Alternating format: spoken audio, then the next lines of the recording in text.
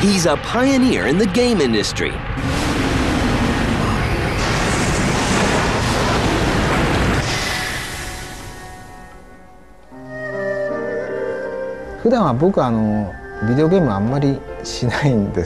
I don't play a lot of video games, so I was always interested in things outside of the world of games.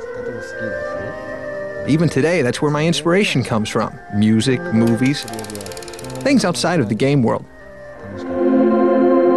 He's a philosopher, he's an artist, he's a mathematician, he's a Renaissance man. And he created something immortal. Virtua Fighter was a blueprint for a lot of companies on how to make a 3D game, and that was a huge deal. This was the first game that he created which had actual human characters. But along the way, there were challenges and doubts. I said, I don't know if I'll be successful, but of course, I'll give it a try. In the end, he created a new world that inspired others and redefined an industry. This is the story of one of the true leaders in the game industry, Yu Suzuki. He had an incredible, keen vision on what games are going to be in the near future. Yu Suzuki really was kind of like the Michelangelo of the video game industry.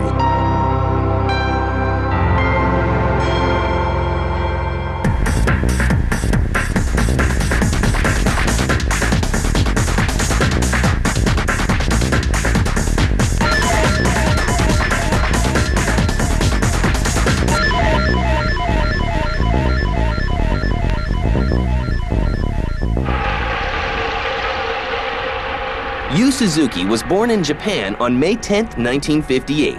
He shows early signs of the interests that would define his career.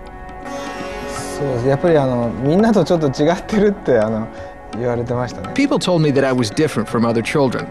I love making things and drawing things. The other thing that I liked to do was play with plastic blocks.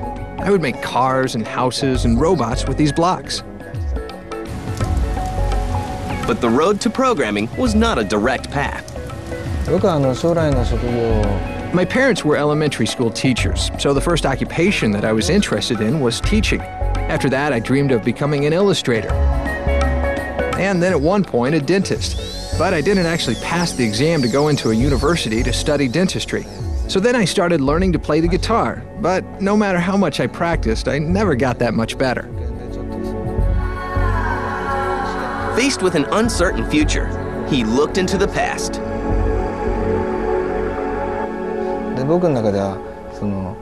When I entered the university, I started learning more about programming. I realized that this was very much like playing with Dio blocks as a child. You took different pieces and you put them together in different ways to make something new. After graduating from Okayama University of Science, Yu Suzuki begins to look for a job. When I originally came to the interview at Sega, it wasn't because I was interested in games. It was more because of my interest in programming. But the interviewer was very nice, and I got a very good feeling about the company, and that's why I joined. In 1983, Sega is already a growing force in the video game market. Games like Zaxxon are popular in both the arcade and home console markets. When I entered Sega in 1983, there were very few people in development. Also, the offices were very small. 5 people shared one table. It was that kind of environment. After working for 2 years as a support programmer, he's given a shot at producing his own project. To develop this game, I rode on motorcycles a lot. When we came up with the prototype, I would ride that prototype bike for hours and hours, every day. He puts his efforts into a motorcycle simulation and his focus into an arcade cabinet. At that time, a lot of Japanese arcades, they had what was called coffee top table arcade machines. But then there was Hang-On, which was this huge machine with a motorcycle stuck into it. Hang-On and its innovative design quickly becomes a success in both Japanese and American arcades. You know, nothing stood out like Hang-On. When you walk into an arcade, and then you see literally just a motorcycle thing that you can get on and ride in. It made video games more of a kind of entertainment activity. It felt so real. You're going like this, and you're going like this, and leaning over. Oh, a little bit too much, a little bit too much. I'm gonna crash, bam! The level of immersion in that game was just unbelievable. Sega soon follows with another Yu Suzuki arcade innovation. Welcome to the fantasy zone. Get ready. Space Harrier was a game where you're basically spaceman type pilot, and you're on a jetpack and you're flying all around this terrain, and there's all these flying objects coming at you, and you literally see on the screen a thing coming from a far distance, and it gets bigger and bigger. There was really nothing else like it at that time. Yu Suzuki continues his success with two more innovative arcade games for Sega, Afterburner and Outrun. Outrun's a driving game where you're driving a convertible Ferrari, you're outrunning your opponents, but this is not a racing game. This is a driving game where you got one hand on the wheel and the other one around your babe. You play a game, in a chair, in front of a TV screen, and so just the style, it was so different and it was so exciting. He was also very aware of car physics. He had little touches in there like suspension, like braking, like skidding out. He was really creating this sensation of driving a car. Yu Suzuki had changed the look of arcades with his innovative controls and cabinets, but there is still more to do. One of the challenges for us was creating something that resembled a gyroscope, where everything would move in that 360-degree way. And if you look at all the Yu Suzuki games, all the cabinets are huge. I mean, there are these monstrous, cockpit for Afterburner, the motorcycle for Hang On. He knew that it was more than just a screen on a little table thing, that this was going to become an immersive experience. He had this incredible vision that the arcade industry is going to become more than just, tabletop games. By 1991, Yu Suzuki is already a celebrated game designer, but his next move will put him head-to-head with an undisputed champion of the arcade industry. I don't think people thought that was going to be a big success. So yes, it was very difficult.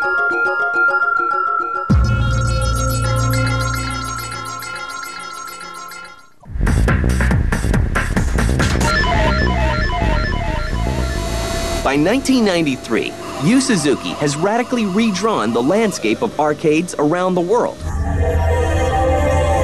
Moving cabinets and realism are his trademarks, but his next project adds an entire new dimension to gaming. 3D was something that I was interested in for my days at university. In fact, my thesis at university was about 3D. I'd always been wondering what I could do with that technology. Around that time, the president of Sega realized that Capcom had a fighting game called Street Fighter II, and that was very popular. And he was very concerned that Sega was always losing to competitors in the fighting game area. So he asked me if I could come up with a game that could be competitive in the field. And I said, I don't know if I'll be successful, but of course, I'll give it a try. Yu Suzuki begins production on his next endeavor, but his lack of martial arts knowledge forces a much-needed trip to China. I didn't know very much about martial arts, especially Chinese Kung Fu. I had no experience at all, so I actually decided to take a trip to China and learn from the martial arts masters. I visited the Shaolin Temple, and all these experts taught me many things about martial arts. In the process, I cracked some ribs and I suffered a bump to the head. At that time, it was very difficult for me, but looking back on it now, of course, they're just fond memories. Even Yu Suzuki, I heard say that people thought he was crazy to go after Street Fighter or to make a competitor, direct competitor, Street Fighter. Apparently, one day during testing, Yu Suzuki heard one of the guys say, "Ouch," while he was playing the game, and that's when he knew that he had some kind of connection with the player. That this was more than just a fighting game, that this was an actual experience. There has never been another game where we knew it was going to succeed even before we completed making the game. We knew that this was something that really was going to take off. In 1993, Virtua Fighter is released, and audiences are stunned. Fight one, ready, go! The number one thing that was huge about Virtua Fighter was that it was in 3D, and that was a big, big deal. And the other thing, too, was that nobody really thought that you can make a better game than Street Fighter as far as fighting was concerned. And they took a bold step in making this 3D fighting game. Suzuki wanted to create a realism out of it. This was a game where they used real fighting techniques, real martial arts. They weren't doing over-the-top flying stuff. They were just punching and kicking, and it was about strategy and tactics. People flocked to the arcades and began to master the complex fighting systems. Ring out! To be able to enjoy that same kind of sensation with only a joystick, only a button, and you're still just as excited, and you're still sweating, and you're so into the fight, something like that has never been around. This is the first game that's allowed people to enjoy that kind of intensity. The gameplay mechanics of Virtua Fighter are just really hardcore and accurate, you know, just like the man himself. You know, it's very meticulous, it's a very studied game. People reacted very favorably to Virtua Fighter. The success of Virtua Fighter leads to inevitable spin-offs. Virtua Fighter created a whole new pantheon of characters for Sega. From that, Sega created all kinds of games based on the Virtua Fighter. Virtua Fighter Kids, Virtua Fighter Master System games that were just like little storybooks, and you know, you had big, fat-headed, you know, Virtua Fighter kid characters and stuff like that, and it really created a whole franchise of characters for Sega. Sega also brings Virtua Fighter to its home console, the Sega Saturn. So this was the first time also where people were able to practice their moves at home and then show up in an arcade with all the stuff that they did at home. You know, they did homework, and then they show their skills at the arcade, and I think that was a huge phenomenon that kind of combined the home and the arcade. In 1995, Sega releases the follow-up to the original. Well, Virtua Fighter 2 was significantly different from Virtua Fighter, and that's when it started to get a little bit of the over-the-topness to it. But that was more for the hardcore fighting fan. Then by the time Virtua Fighter 3 came out, that was a huge, huge leap, both in technology and in looks and everything.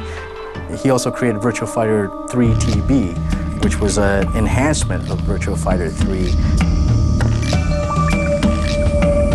Virtua Fighter 3 became the fighting game of choice for the Japanese at that time. If you were an expert at Virtua Fighter 3 or Virtua Fighter 3 TB, then, you know, you were the bomb. You were the guy that people looked at you in the arcades. It solidified Virtua Fighter even more as a tournament-type fighting game. The success of Virtua Fighter eventually moves beyond the game industry and Japan. In 1998, the Virtua Fighter series was accepted by the Smithsonian for the Computer World Smithsonian Award. And all of the Virtua Fighter machines, I think up to Virtua Fighter 3, is displayed in Smithsonian for everybody to look at from now until the end of time. And that's a huge accomplishment. I think it was a big deal for Yu Suzuki to have his games shown at the Smithsonian Institute.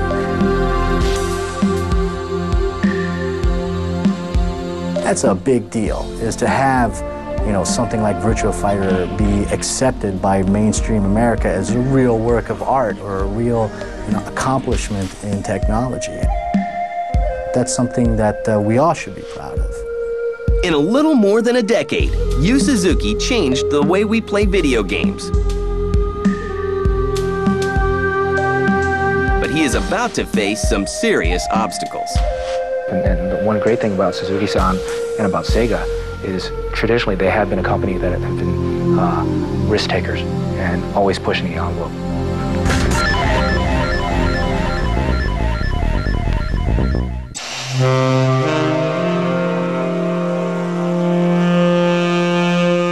In 1998, Sega was developing their new console system, the Dreamcast. The power of the new system allows Yu Suzuki to bring a mere thought to life. Shenmue was probably one of the most expensive endeavors that Sega ever took on. I mean, it was a huge investment, and it did come under some time constraints. It was been developing for a couple of years. So when the Dreamcast came around, he basically started from scratch. I think that Shenmue, the reason why it's so special is that it realized something that no one had ever done before, using technology that had not been used before. Well, I think Suzuki-san was very brave to take that on.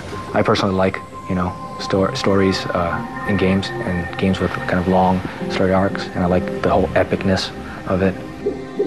I like the fact that it aspired to be something so big was, I think, very refreshing.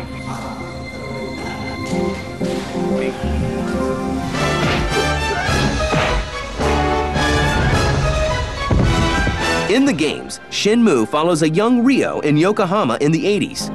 They killed my father, right in front of me. I will have my revenge. Shenmue is a big departure from the kinetic action games Yu Suzuki has created in the past. The game itself is this incredible wide open world that you can explore, you can buy things, and you get into a fight. Get out of my way. And there's virtual fighter type sequences. Day turned to night, night turns to day, and you're literally living in this world and experiencing this guy's life. Yes. It was more than just an RPG, and Yu Suzuki wanted to separate that game from being an RPG, so he called it FREE, F-R-E-E, which is Full Reaction-Eyes Entertainment. Yu Suzuki puts all his efforts into making the game as realistic as possible. He draws on his artistic sensibilities. Shenmue is a very cinematic game, so I had to study a lot about motion pictures and also have people from the motion picture industry in my team. I was able to work with some directors and art directors and scriptwriters from the Japanese movie industry. I learned a lot from these people. I think Shenmue, to Yu Suzuki as well, is a culmination of all his efforts. It's a culmination of everything that he's done. And Yu Suzuki, who's a Renaissance man who enjoys art, music, all the good things in life, he put it all in one game. Shenmue is a success for Sega and the Dreamcast system. Yu Suzuki makes it known that this is only the first chapter of an epic 15-chapter story. The following year, the sequel, Shenmue 2, is released in Japan. Unfortunately, Dreamcast owners in America will never see it. Unfortunately, Dreamcast's fate was ill-fated, and Shenmue kind of went along with it. Wait!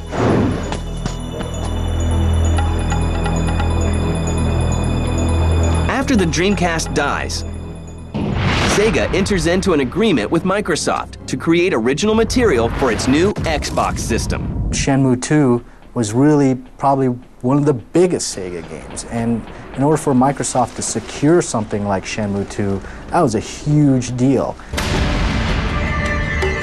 Shenmue 2 arrives on American shores in the fall of 2002. The Xbox version of Shenmue 2 for the US was put out by Microsoft. So there wasn't too much Sega or Yu Suzuki involvement in it. And they didn't have voice actors that were American to do the voice acting in the Xbox version of Shenmue 2. It's all subtitled. And I think that kind of demonstrates that maybe Yu Suzuki was a little bit, put off that Shenmue didn't do too well in the United States on the Dreamcast after all the effort he put into it.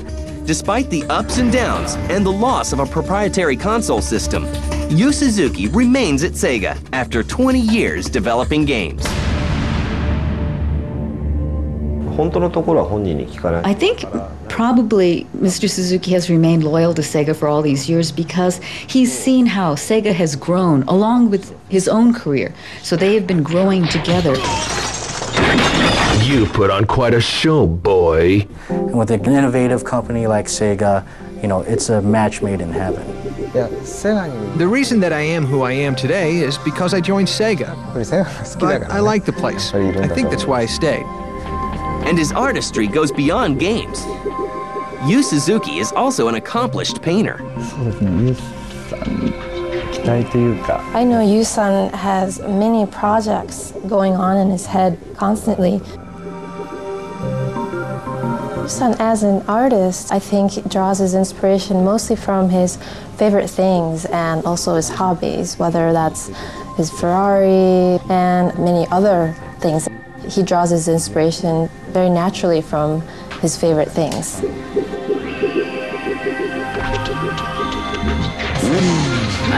Hang on! After 20 years of producing some of the most memorable games, games that changed the way we play, games that changed the industry, Yu Suzuki is honored for his contributions with the Hall of Fame Award from the Academy of Interactive Arts and Sciences. Yu Suzuki will continue to forge new paths.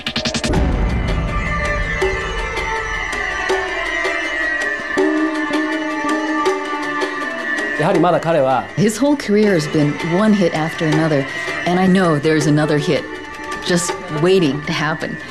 I can't tell you what it is, but very soon there'll be a new product that will just completely change everything that's come before. You better not be lying.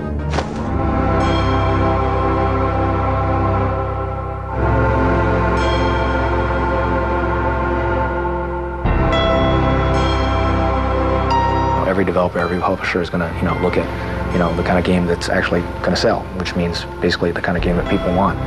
But I think there's a, responsibility on creators' parts who don't want to just follow what's out there, right? You want to go out and break new ground. And Suzuki-san is one of these guys who break new ground. We're all filled with the feeling of, what should I do now? It's a very exciting time for us, both for me and for my staff.